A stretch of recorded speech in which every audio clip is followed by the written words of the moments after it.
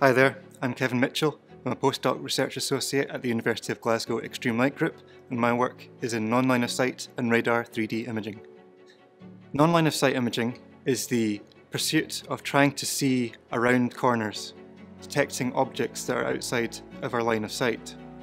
This could be objects behind a car or objects behind a wall. You're looking at collision avoidance to plan actions earlier and to drive more efficiently.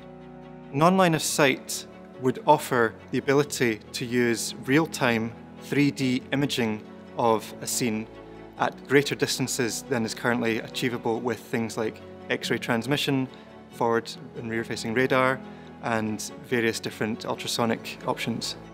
In the very near future, I'm going to be working with the Navy Research Lab in applying these SPAD detectors to imaging through obscurants such as fog, smoke, and water. We have years of experience with working with single photon detectors such as SPAD arrays. We also have a depth of knowledge on artificial intelligence, and applying those two together is probably going to be the future for autonomous vehicles that can be married with vehicle industry partners.